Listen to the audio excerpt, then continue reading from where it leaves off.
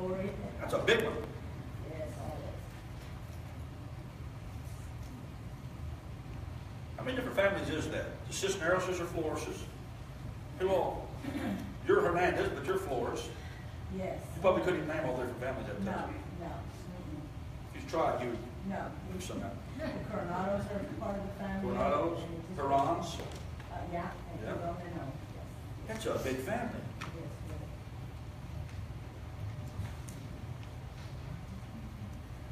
Brother Tom, I just want to be obedient, but when I was worshiping Holy Ghost, I felt like the Lord, He wants to break the yoke of poverty over somebody in this building. Amen? And I don't know who it is, but you know, and so you just claim it and say, that's for me. And let God do the rest. Amen. Did you hear that?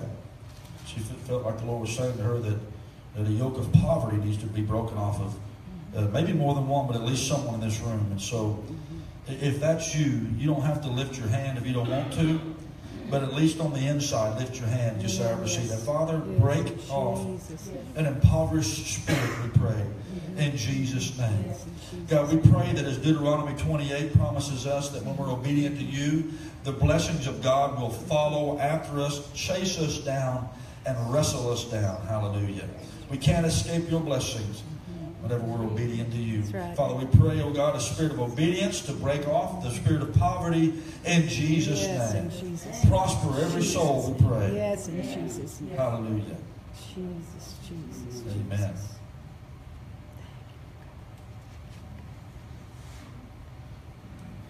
2 Corinthians chapter 5, the title of the message is Compelling Love. Compelling Love.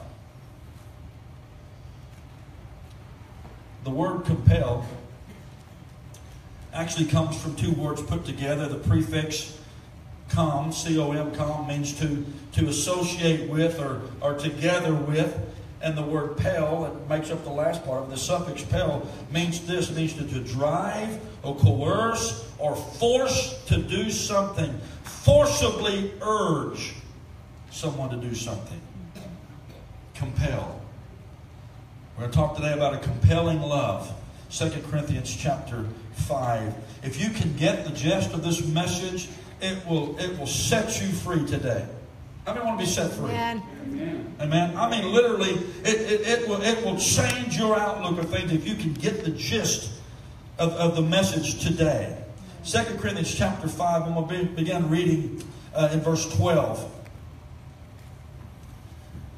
We do not commend ourselves again to you, Paul says, but give you opportunity to boast on our behalf, that you may have an answer for those who boast in appearance and not in heart. For if we are beside ourselves, it is for God, and if we are of a sound mind, it is for you.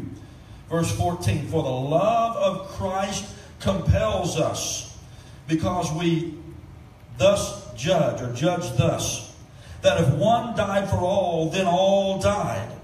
And he died for all, that those who live should live no longer for themselves, but for him who died for them and rose again. Therefore, from now on, we regard no one according to the flesh. Even though we have known Christ according to the flesh, yet now we know him thus longer. If anyone is in Christ Jesus, he's a new creation. Old things have passed away. Behold, all things have become new. Now, the old King James, instead of saying compel, if you were reading yourself out of the King James, it would say the love of Christ constrains us. And you know, when I was looking at the differences in the translations, I thought, in my own mind, I was thinking, well, that seems to say two different things: compel, constrain. Until I looked up the real definition, and they are one and the same. To compel is to forcibly cause something to be, which means when we're forced into it, it constrains us from other things. You know, the love of God ought to constrain us from doing certain things. Right. Amen. The love of Christ Jesus in us ought to constrain us from being ugly. It ought to compel us to speak kindly one to another. Right? Because this word that is translated, I think compel is a better translation than constrain, though they really mean the same thing. But in our English understanding today, constrain may seem like in some way you're restricted. But really, that if you're compelled to something, it will restrict you in other places. I mean, if you're compelled to serve Christ, it's going to restrict you from some things in the world. That's right. Right? That's right.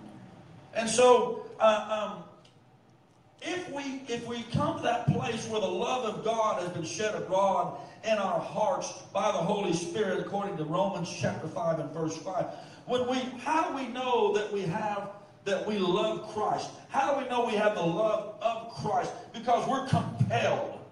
It's like we have no choice.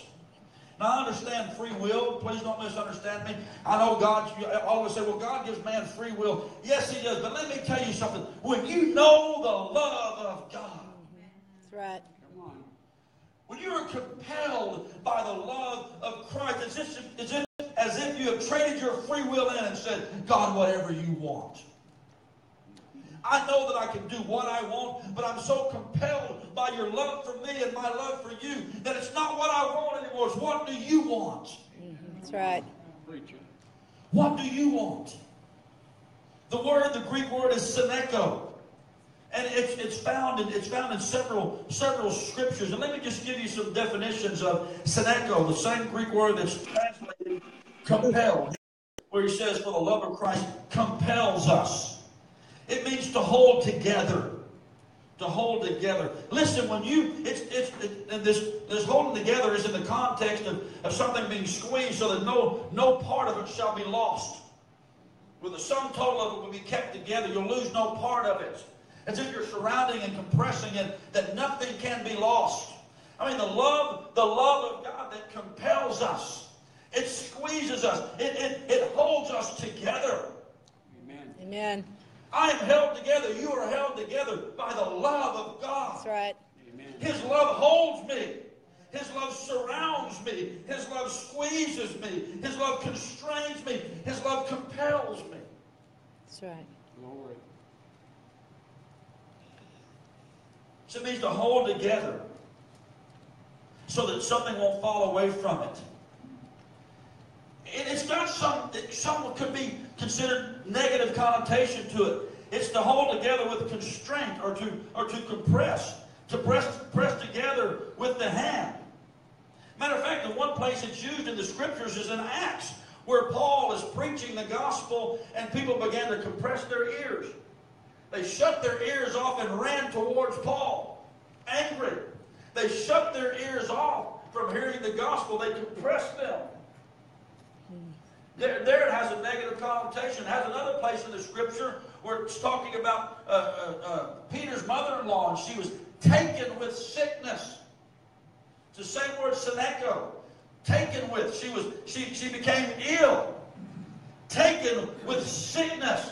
And Jesus came and healed her. So it has some negative connotation.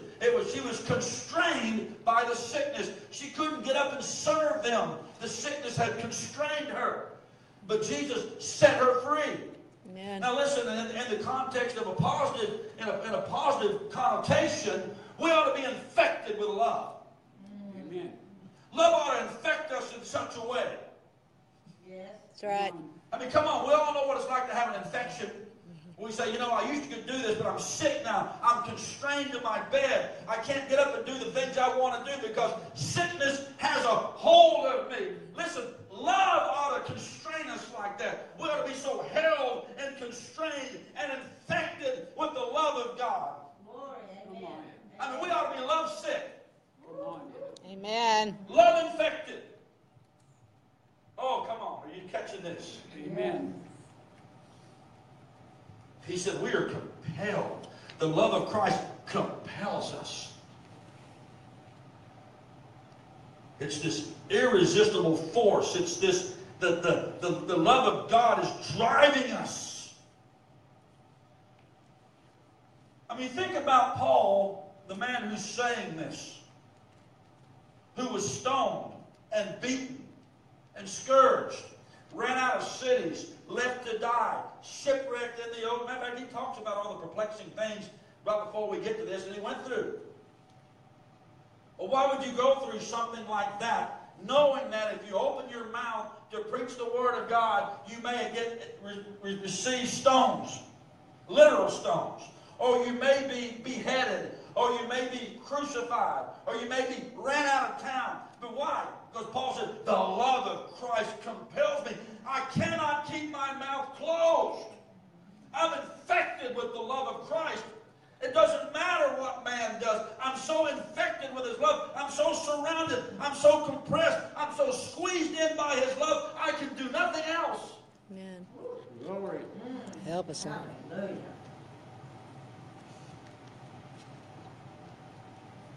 In the Gospel of Luke, the Scripture talks about a city that's besieged, surrounded on every side, so that it's not able to escape.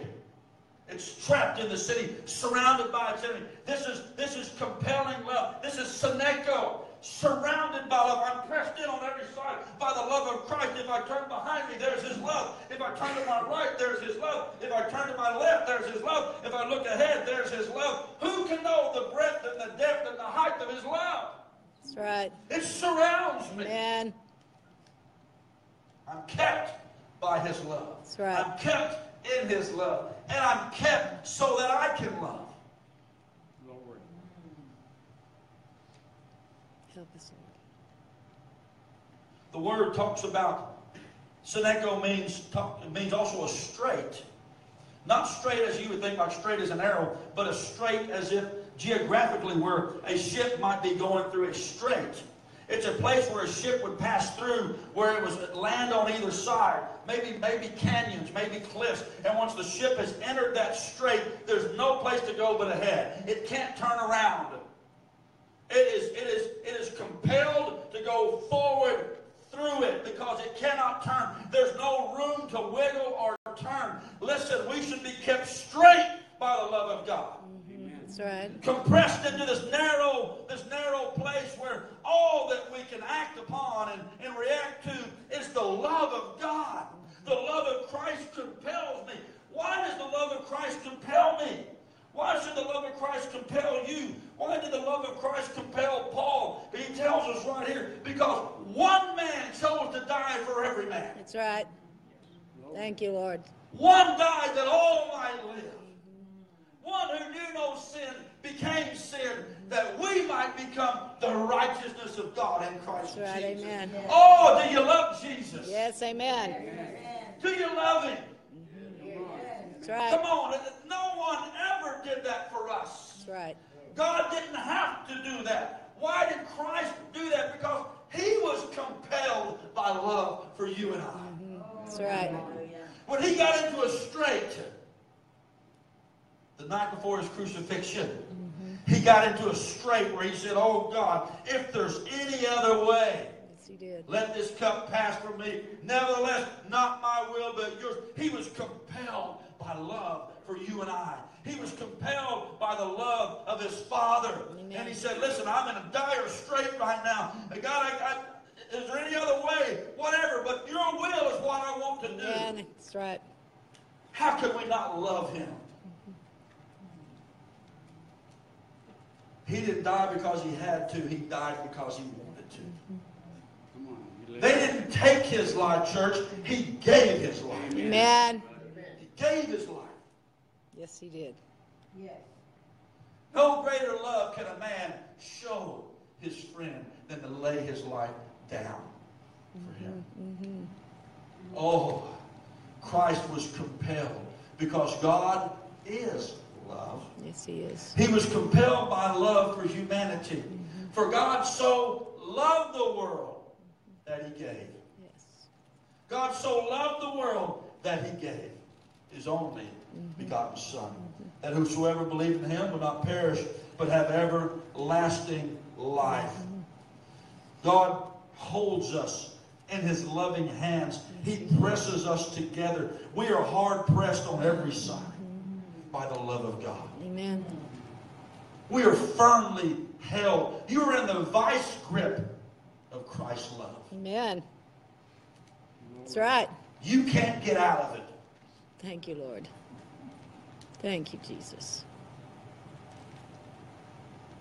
It has the meaning of a narrow opening where those of you that work cattle like Brother Will does, when you're going to go sell them and you work them from a larger container, you work them into a place they can't turn around, and you're running them up that chute to get where they want to go. You're driving them up that chute. That's Seneko.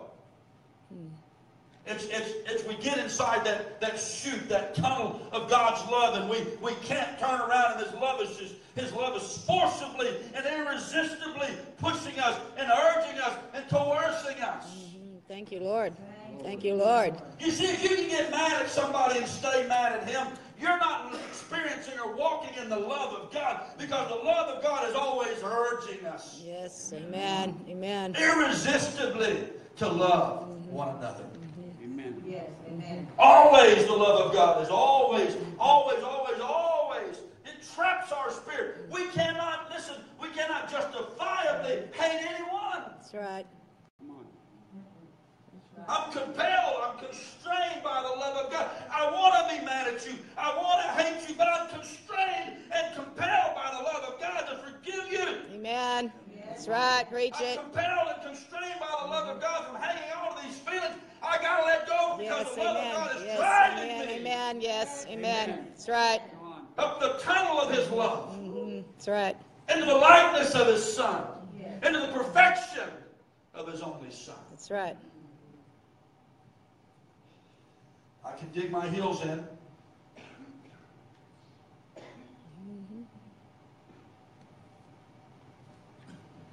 This word Seneko means to hold completely, to hold fast.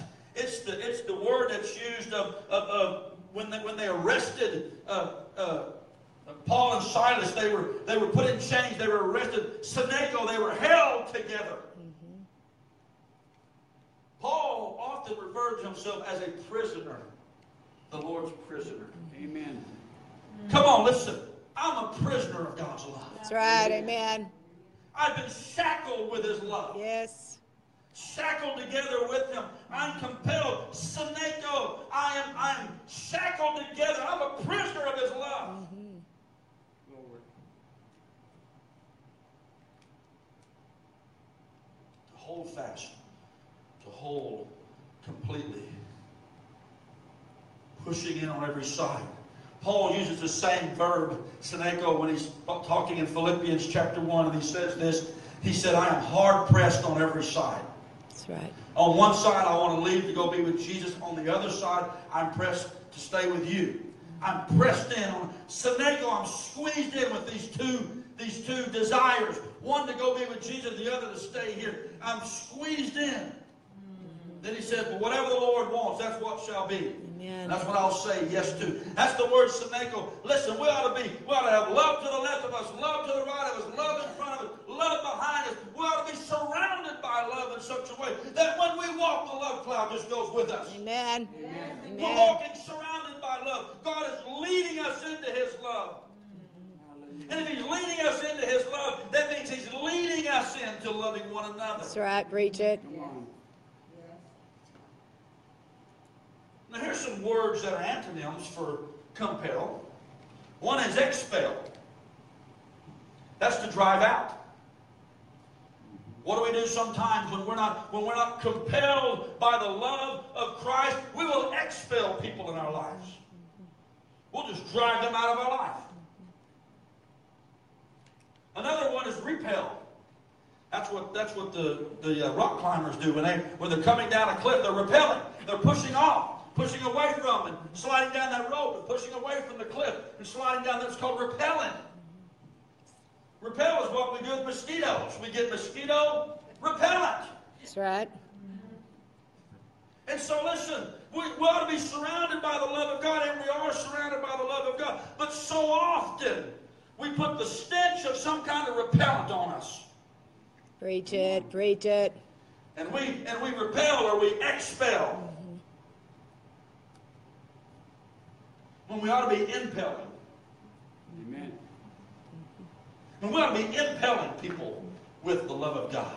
Like a spear that would just and impel you, stick you to that chair, or stick you to the ground, or fasten you to the wall. We ought to be impelling people with the love of God, not repelling or expelling. I'm compelled by the love of Christ to impel you with love.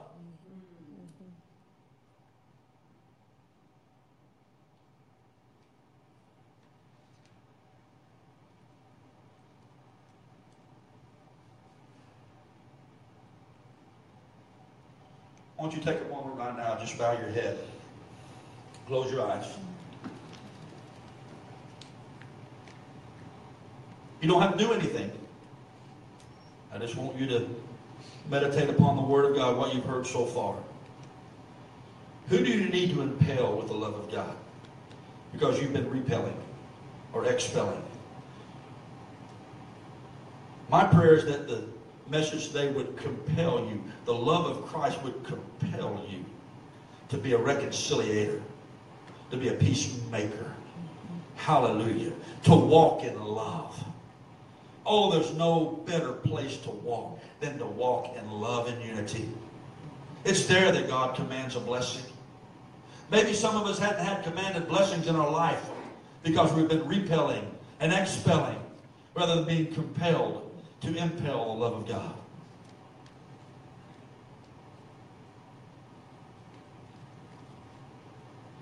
So this is not one of those messages I want you to go home and forget. Lord, I pray you would sear it on every conscience. Amen, yes. Seal it in our spirit. Yes, Lord. May we catch with the attitude of Paul when he said, I don't want to know any man after the flesh. You see the things that call us to repel, the things that cause us to expel rather than to be compelled by the love of God, is when we start knowing people after the flesh. We look at something in their rotten, stinking flesh, some disappointment or something they did, and we start knowing them after the flesh instead of knowing them after the Spirit of God. That's right, amen. That's right. We're guilty. When you start knowing somebody after the flesh, you may start repelling. I'm pushing away from this, and I'm lowering myself out of here. Or I'm climbing out of this thing. I'm pushing away, and I'm climbing out of it. Or you may just expel. I just expel them out of my life. But that's not the compelling love of Christ.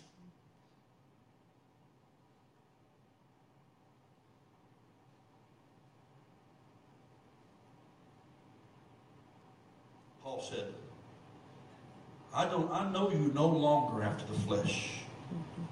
I know you after the Spirit. Amen. Amen. You see, when we are repelling or expelling those who are born again, those that are brothers and sisters in Christ, just because we know something after the flesh, some expectation or some disappointment or something done, come on, we're to be compelled by the love of Christ. To walk in love. It should constrain us. If we're walking, listen, if you are being constrained by the love of God, you cannot walk fruitfully in that kind of attitude. If Paul would have walked in fear of every place that he went to preach, that he wouldn't be met with love, he'd have never went anywhere. You're not always going to be met with love. That's right. But you know what real love does? The love of God expects nothing in return. Do you know where we get angry with each other, or we get upset, or we get the apple cart gets turned over? It's because we did something, we expected something in return, and we didn't get the return. Well, the moment we begin to expect something, it's no longer agape love. That's right. It's either going to be phileo or eros love. Agape love, perfect love, the love of God, expects nothing in return. Love just loves. It's like you love your children. If you were a good parent, you loved your children in spite of all of their failures, in spite of all their weaknesses. And when you become a grandparent, it expands even further. And your children will be going, you let them away more than you let me away with. That's right. Well, I've grown in love. The love of Christ compels me, it constrains me from being angry at my grandchild. Oh, I know they did wrong. Oh, I know. I just love them so much. Somebody else sees them do this. They don't love them so much. But in the body of Christ, the love of Christ should compel us. Why? Paul tells us why he was compelled. Because he said, we've come to this conclusion that if one, that's Christ, died for all, then all died. And he died for all, that those who live should no longer live for themselves, but for him who died for them and rose again. Therefore, from now on, we regard no one according to the flesh, even though we've known Christ after the flesh. We thus no longer know him. Why? Because Christ is gone. He's Spirit now. He left. He ascended to heaven. He poured out the Holy Spirit. They usually say, we used to see Christ in the flesh, but now we see him in the Spirit. So when we have to look beyond one another, that doesn't mean there's not discipline that happen. There should be discipline. We have to look beyond our faults and our failures in one another. Amen. To see beyond that and say, this is a child of God. Yes. Whether I like what they did or not, this is God's son. This is God's daughter. And the same God that loves me loves them. That's right. Preach it. That's right. And Christ died for them just as he died for me. Yes, he did. I have no right. Love gives me no right to hang on to wrongs. Love constrains us from hanging on to wrongs. Love compels us to let go of every wrong ever done to us. That's right. Amen. Yes. Oh, hallelujah. Come on, somebody needs to hear this. Yes, amen. Come on. Amen.